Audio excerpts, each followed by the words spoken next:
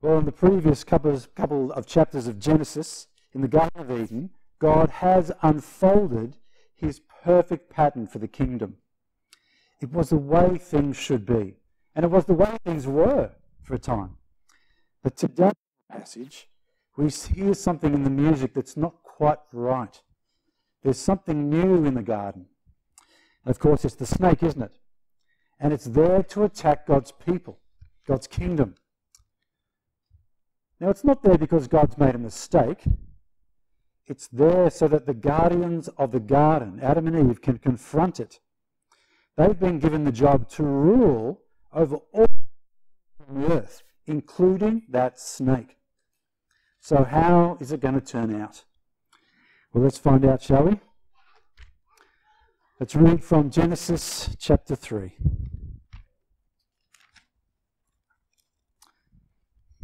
You find that on page 4, I imagine. 2, all right. That's my page 4. All right. Now the serpent was the most cunning of all the wild animals the Lord God had made. He said to the woman, "Did God really say you can't eat from any tree in the garden?" The woman said to the serpent, "We may eat the fruit from the trees in the garden, but about the fruit of the tree in the middle of the garden, God said you must not eat of it or touch it, or you will die." "No, you will not die," the serpent said to the woman. "In fact, God knows that when you eat of it, your eyes will be opened and you will be like God, knowing good and evil." The woman saw that the tree was good for food and delightful to look at, and that it was desirable for gaining wisdom. So she took some of its fruit and ate it. She also gave some to her husband who was with her, and he ate it. Then the eyes were opened, and they knew they were naked. And so they sewed fig leaves together and made coverings for themselves. Then the man and his wife heard the sound of the Lord walking in the garden at the time of the evening breeze, and they hid from the Lord God among the trees of the garden. So the Lord God called out to the man and said to him, "Where are you?"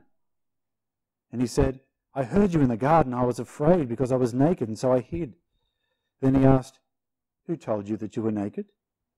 Did you eat from the tree that I commanded you not to eat from?" And the man replied, "The woman you gave to be with me, she gave me some of the fruit from the tree, and I ate." So the Lord God asked the woman, "What is this that you've done?"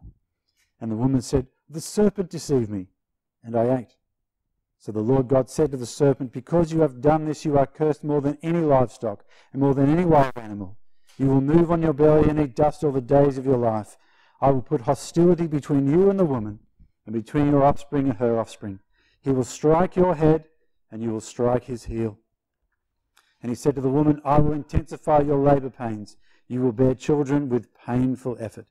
Your desire will be for your husband, yet he will rule over you." And he said to the man, "Because you have listened to your wife and ate from the tree about which I commanded you, do not eat from it. The ground is cursed because of you. You will eat from it by means of painful labor all the days of your life. It will produce thorns and thistles for you, and you will eat the plants of the field. You will eat bread by the sweat of your brow until you return to the ground, since you were taken from it. For you are dust, and you will return to dust." The man named his wife Eve, because she was the mother of all the living. And the Lord God made clothing from skins for the man and his wife, and he clothed them. The Lord God said, "Since the man has become like one of us, knowing good and evil, he must not reach out, take from the tree of life and eat, and live forever." And so the Lord God sent him away from the Garden of Eden to work the ground from which he was taken. He drove the man out and stationed the cherubim and the flaming, whirling sword east of the Garden of Eden to guard the way to the tree of life. This is the word of the Lord. Thanks be to God indeed.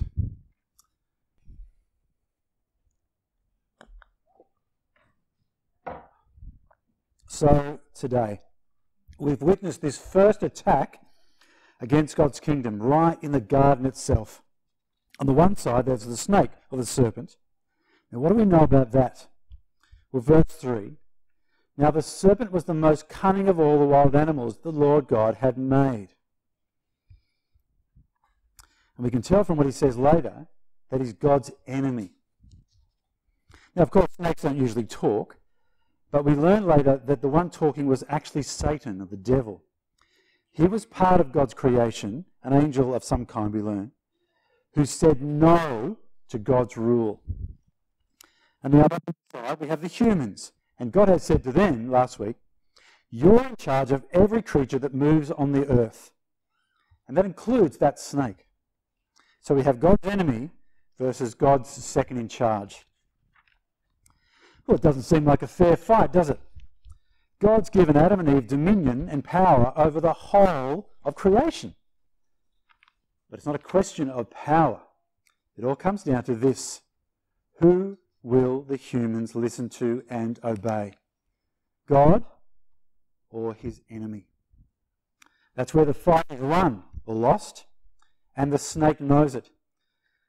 And that's where he strikes. The snake knows that God rules by his word. Now, what was that word again? You are free to eat from any tree in the garden, but you must not eat from that tree of knowledge of good and evil. For on the day you eat of it, you will certainly die. But if the snake can make the word of God sound bad to God's people, he's won the battle. So he begins with something that sounds like the truth. Continuing there in verse 1. Did God really say you can't eat from any tree in the garden? It's like he's saying, did God really make all those beautiful trees and then say you can't eat their fruit? No one could be that cruel. See, the snake knows, of course, that God's barred them from only one tree in the garden, and the rest is theirs to enjoy. But you can see what he's doing? He wants to make God look stingy and mean. Oh, sure. But it's not a good rule, is it, Eve? It stops you doing good things.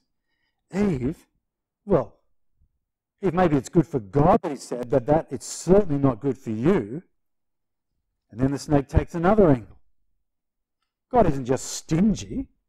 He's jealous as well. Jealous of you, Eve, of what you'd become if you made your own rules. Obey your own word. You don't need God. You don't have to submit to his rule, to his kingdom. How does the snake put it? No. No, you'll not die, the serpent said to the woman. In fact, God knows that when you eat of it, your eyes will be opened and you'll be like God, knowing good and evil.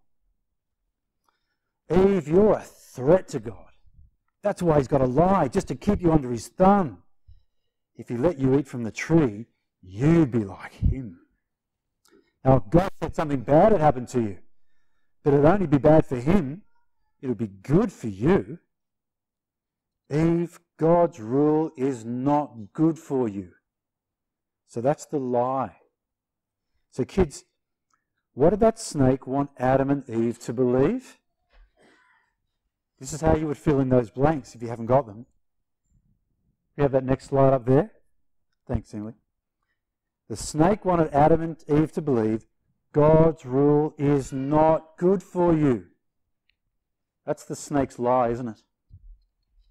And they believe it. They swallow it completely. And you and I would have done no better. And so, in verse 6,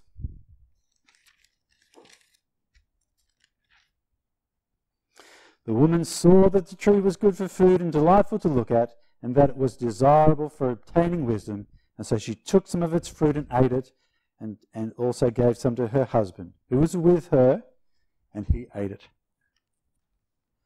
So kids, we're at point 2 now, rebellion. And the question on your sheet, you can just leave that one up there, Emily, thanks. The question on your sheet, after they believe the snake's lie, what do Adam and Eve say to themselves? See if you can hear the answer. Well, see, friends, not much has changed since that moment in time. The lie remains the same, and sadly, we believe it just as easily, don't we? So what's our way of describing sin here been lately?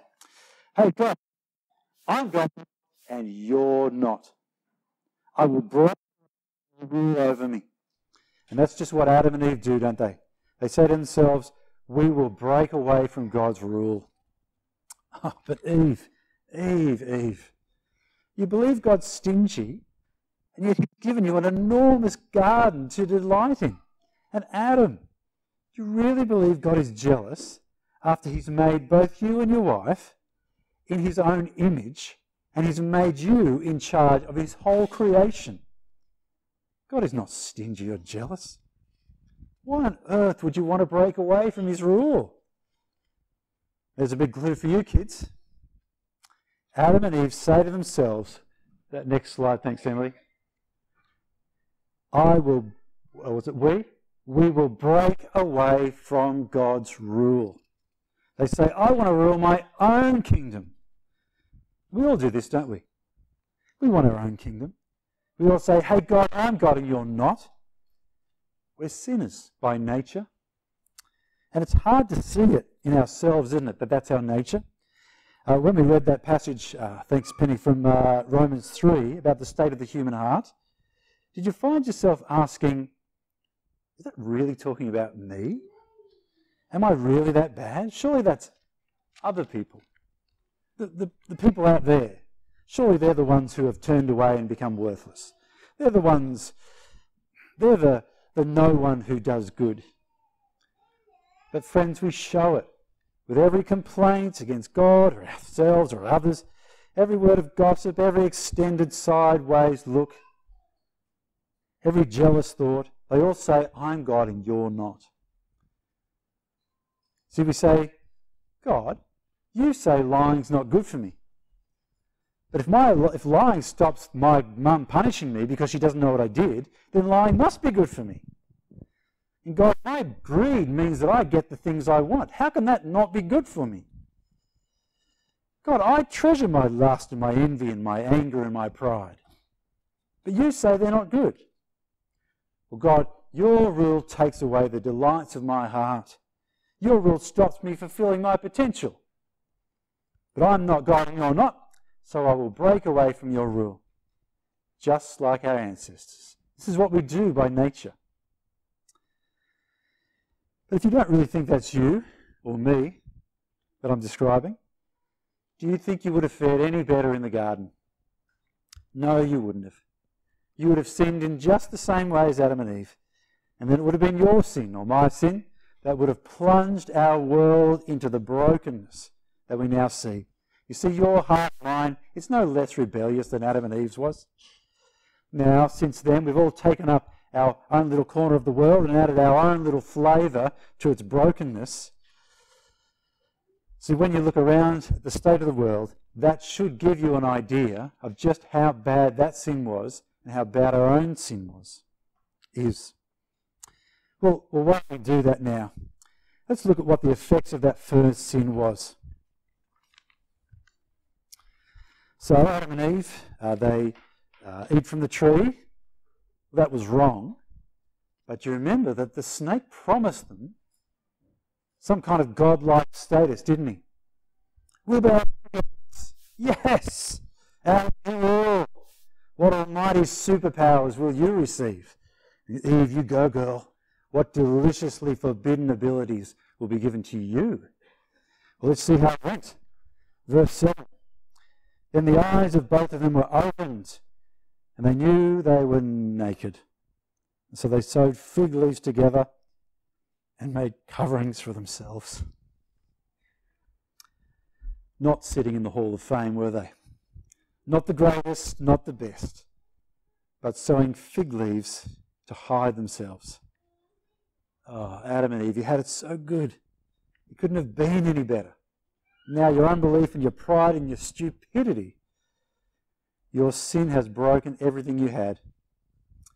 So kids, you can guess they're up to the next point now, broken. What have they broken? Well, firstly, the man and the woman. In the last chapter, it ended with their openness and their honesty with each other. Now, shame and blame. That relationship's broken. Mankind and creation. In the garden, the ground worked with them. Now it works against them. The very creature, and then the snake, the very creature they're given authority over them, it lies to them and they believe it and they obey it. So that relationship turned on its head, that relationship's broken.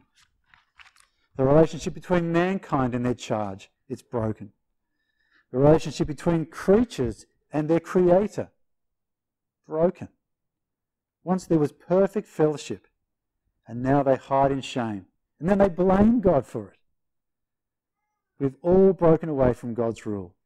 And so now we're all broken, just like Adam and Eve. And kids, that's our next blank for point 3. We have broken away from God's rule, and so now we're broken.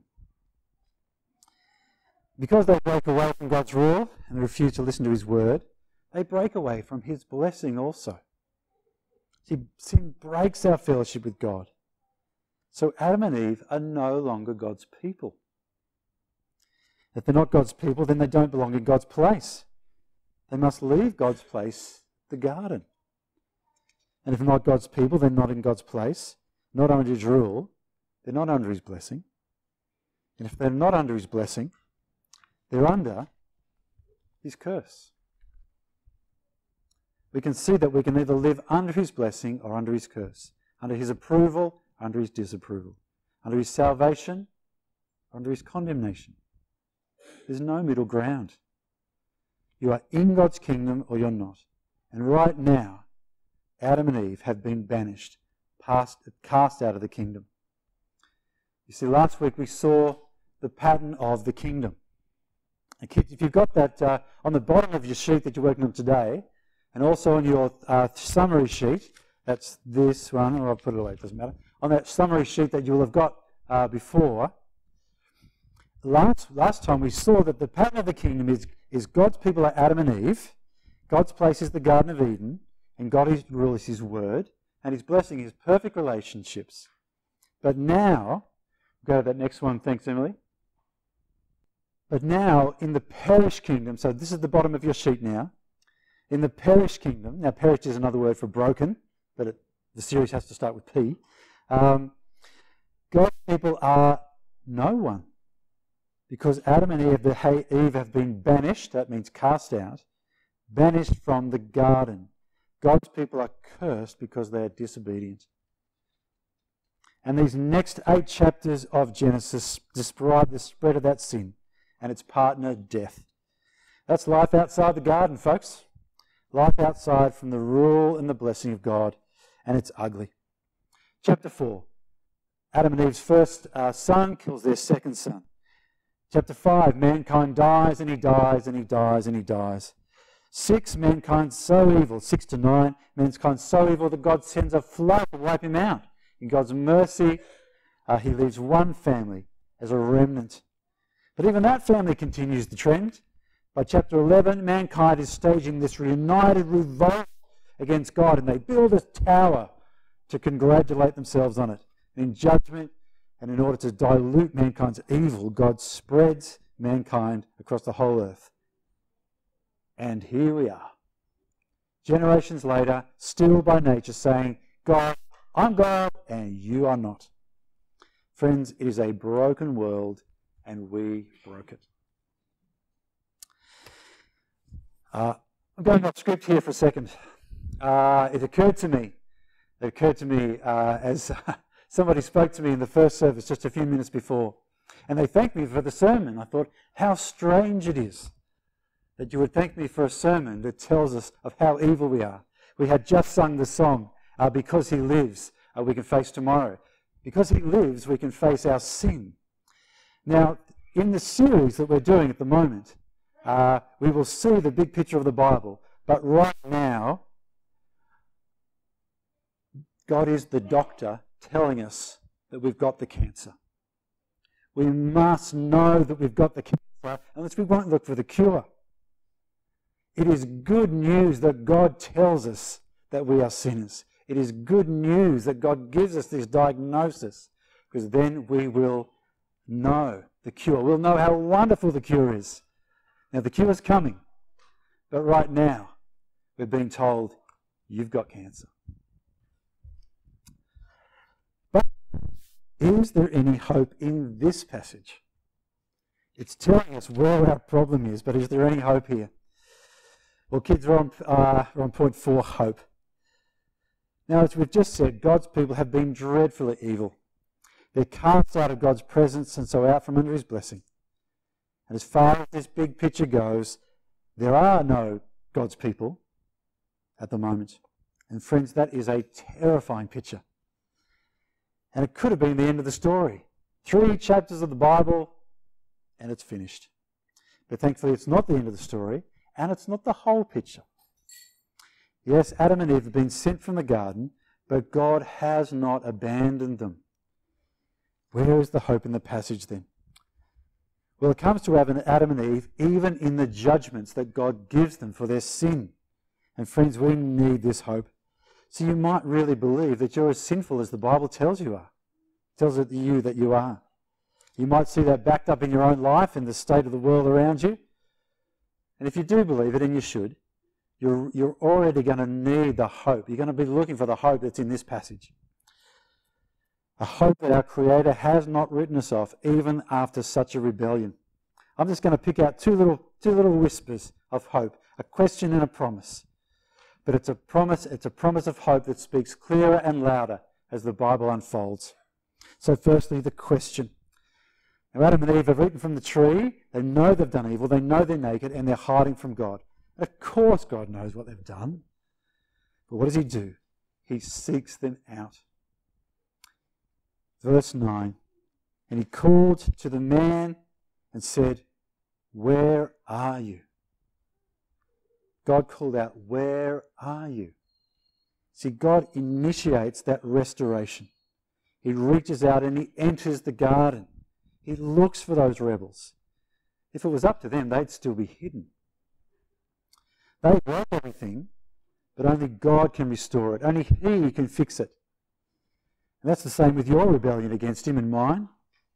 So if you're a Christian person here today, you might feel like you found God. Like you went out to look for Him. Like you went out to look for Him and you found Him. But if you're truly someone who has a restored relationship with God, and I hope that you are, you'll know that the opposite is true. He found you. In your natural state, you were running away from Him. You were still hiding in the garden. See, there's nothing in your nature that wants anything to do with Him. If that makes you angry, or if it offends you to hear that by nature you are a God hater, by nature, or maybe it is that God hasn't found you yet. It may be that you've never actually admitted to Him the extent of your rebellion against Him. Well, can I ask you to ask Him to show it to you? It's going to come as a shock to know what you're really like by nature. To realise that God has to seek you out, even as a sinner. But it's the only path to life, friends. It is your only hope. What's that other whispered hope that we find in the passage? Well, it's that God will restore what we have broken. And kids, can we go back one now? Thanks, Emily. God will restore what we have broken. It says God speaks His judgment on that snake. He says that down through the ages there will be a war between the woman and the snake. But one day, one person in her family will, and at the end of verse 15 now,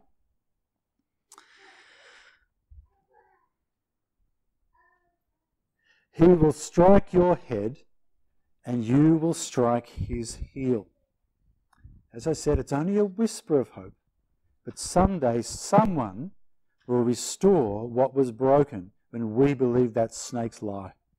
And this someone will restore what we have broken.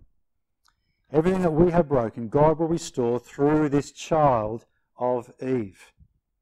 And it's this child, a son, the Son, who gives Himself up for us, saying, "This is my body, which is broken for you." Why don't we pray? Heavenly Father, we do thank You that You came to restore us. You came to fix what was broken. You sent Your own dear Son, Jesus Christ, to be broken for us so that we might be restored to You. We thank You in His precious name. Amen.